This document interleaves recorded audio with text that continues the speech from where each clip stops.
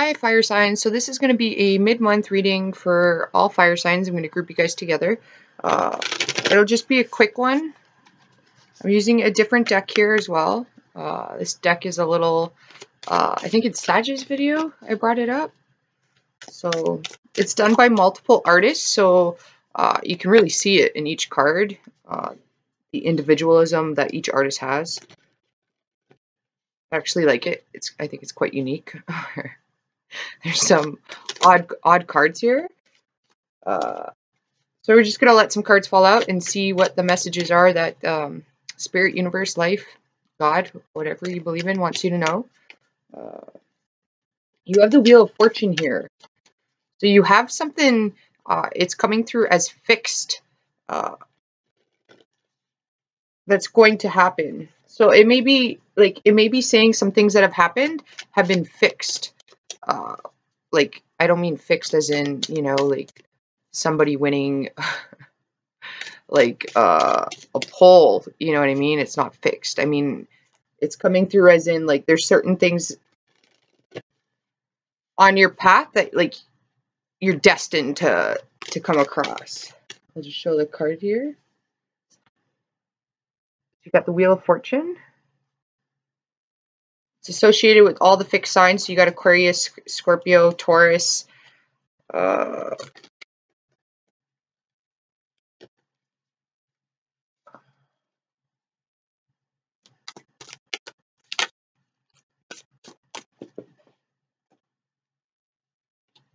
You have the Four of Pentacles here. Oh, so that's why the fix came up.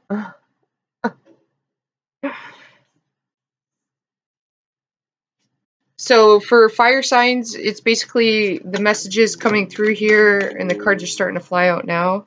Ooh, the Ace of Wands. I love this card, you guys. You see that? And don't mind the fluctuation in the coloring.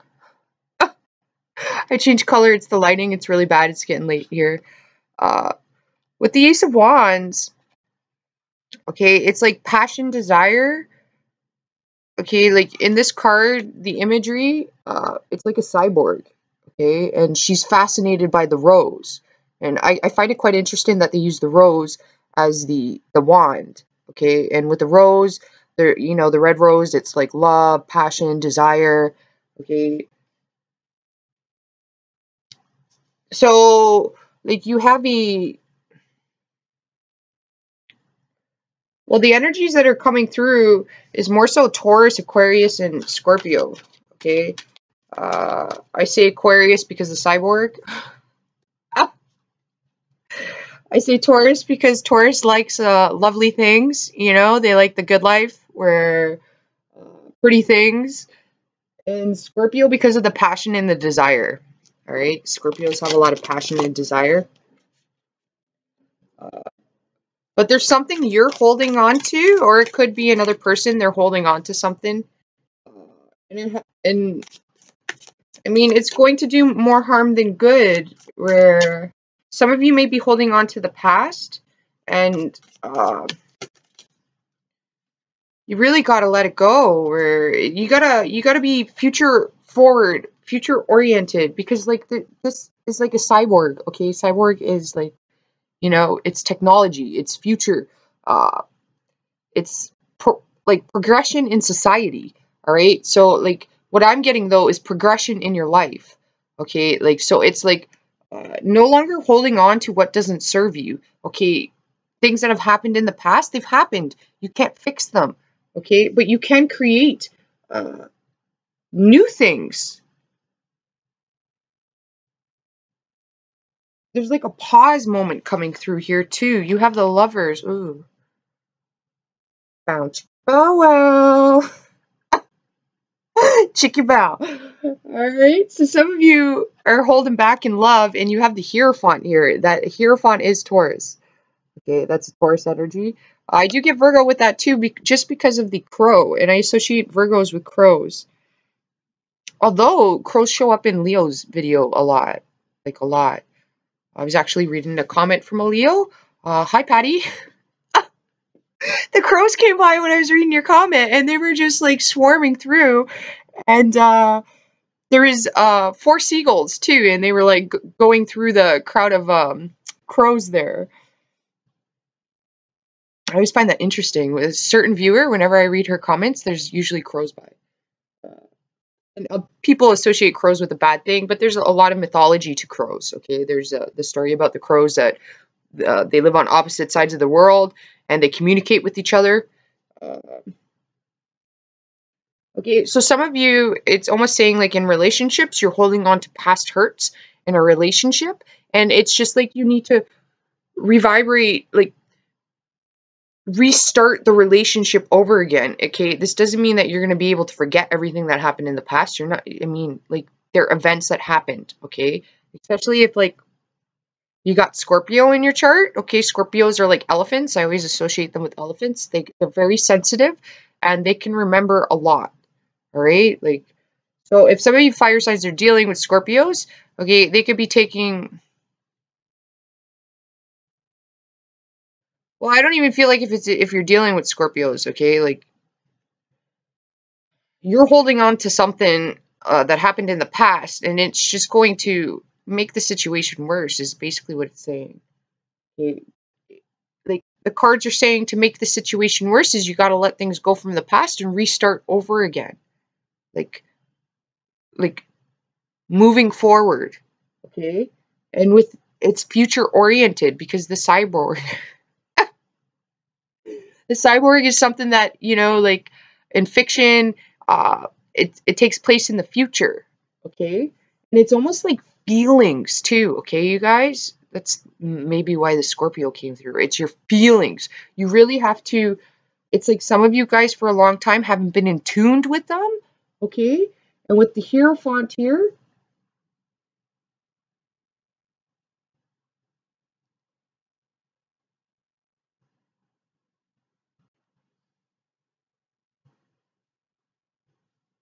there's something with the Hierophant card, it's saying like astrologically that's happening. And it has to do with passion and desire.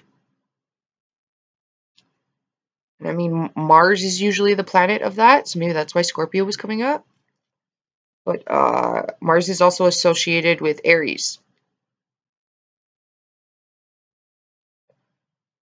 Some of you have choices between lovers.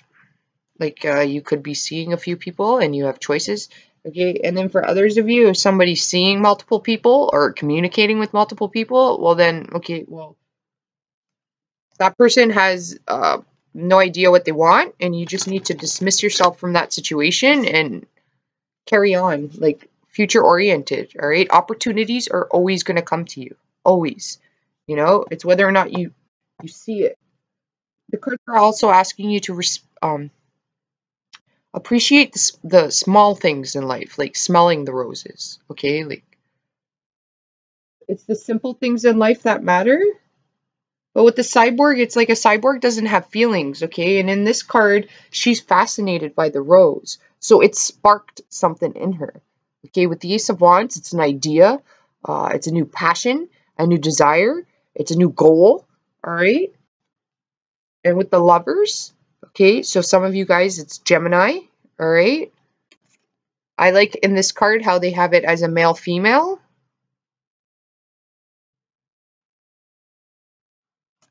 And it's more of like the Egyptian days. It kind of reminds me of the Egyptian days and like Buddhist, really, where the man has clothing on and the woman, she doesn't. So the woman is vulnerable. So again, the Aquarius could be coming through from that because the if you look in the star card, Aquarian's like naked, right? Because they're fully vulnerable. They're not afraid to be themselves, all right? They like, so the issue may be stemming from a male. Okay, well, I'm not going to say that. Okay, for the female, she's like looking too far out in the horizons, and for the male, he's looking at the finer details, the here and the now. Okay, so there could be the two of you aren't on the same page, where the female needs to come down more to earth and the male needs to look more towards the future. Okay, and you both need to do this. You both need to come into alignment. Okay, so if the male's looking at details, that's probably why Virgo came through. Okay, because Virgos are very good at the details. And Aquarians are like the cyborg. They look outside of like the ordinary.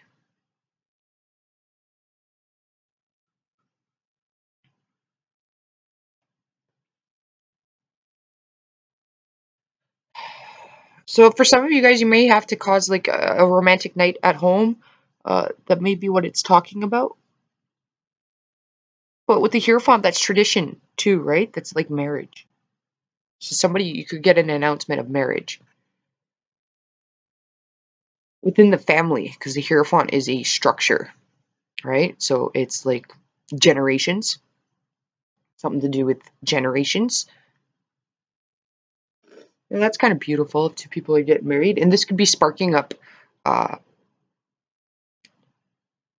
feelings in yourself, okay? And it's not to judge your situation compared to another's, okay? Everybody operates on their own time. You know what I mean? Like, just because you're a specific age doesn't mean that you have to be married. Or like if you're in a relationship and you're like, okay, well, everybody else is getting married, now I got to get married. Okay, don't be putting that pressure on your partner. All right? Because like, just because society is a follower's mentality doesn't mean that you have to do that. Everything happens on its own timing. Okay? Because you may not be looking at the practicality of it.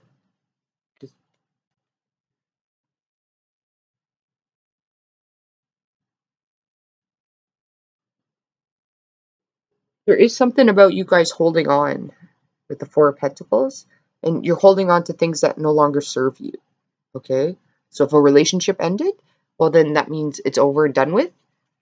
And in the future, okay, once you get back in touch with your feelings, because the cyborg here, it's a robot, right? Doesn't have feelings, doesn't have emotions, okay? So, like, something's going to spark you where it's going to bring you feelings and emotions, all right? And you may not know what to do with it. It's saying in the future, though.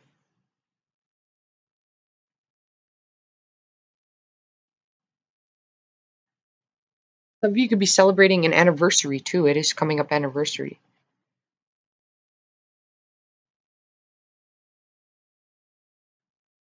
All right, you guys, hopefully that helped you out. It's just going to be a short one. It is saying to move forward though, okay? Like to create structure and stability is like you can no longer do things the way that they were done before. You got to try new things. Okay, in your relationship, this means date night. That's very important in your relationship. Making time for each other. Okay? Quality talking time. Sitting at the table and eating. Okay, instead of watching TV and eating. All right? Quality time together.